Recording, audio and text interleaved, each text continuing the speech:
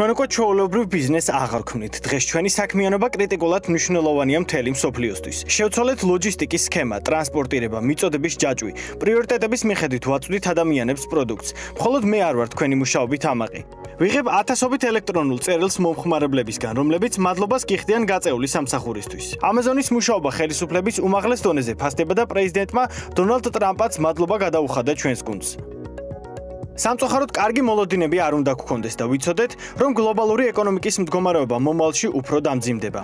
ეს ამაზონის დამფუძნებლის ჯეფ ბეზოსის წერილია, რომელიც თითოეულ თანამშრომელს პირადად გაუგზავნა და გაწეული სამსახურისთვის მადლობა გადაუხადა. ონლაინ მაღაზიები არა მხოლოდ ამერიკის, არამედ მთელი მსოფლიოს მასშტაბით სრული დატვირთვით მუშაობს.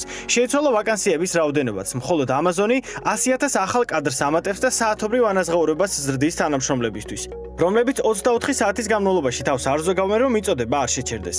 კაფე-ბარები დაიხურა, სასტუმროების საკარანტინო სივრცეებადაა გადაკეთებული. შესაბამისად, მთელი ტვირთი ახლა უკვე ვებგვერდებზე გადავიდა. როგორც ბეზოსი აღნიშნავს, მხოლოდ ამაზონზე მილიონობით პირბადე გაიყიდა. ონლაინ რეჟიმზეა გადასული IKEA-ც, რომელიც დიდ ბრიტანეთსა და ირლანდიაში უკონტაქტო მიტანის სერვისით ოპერირებს. როგორც ოფიციალურ განცხადებაშია ნათქვამი, კომპანია სამზარეულოსა თუ საძინებლის მოწყობაში მომხმარებლებს ვირტუალურად დაეხმარება. ადაპტირდა მოდის ინდუსტრიაც. H&M უფასო მიტანის და მაქსიმალურად კომფორტული დაბრუნების სერვისს თავაზობს მომხმარებლებს, რათა ტანსაცმლის შერჩევა გაგიედვილდეთ და ინდუსტრია არ გაჩერდეს. სიაცხადია ამით არ ამოწურულა. გეპი, დისნეის თორსი, რივერ აილენდი, ჯონ ლევისი და კიდევ უამრავი საცალო გაყიდვების წარმომადგენელი დღეს ვირტუალურ სივრცეში აგრძელებს ოპერირებას.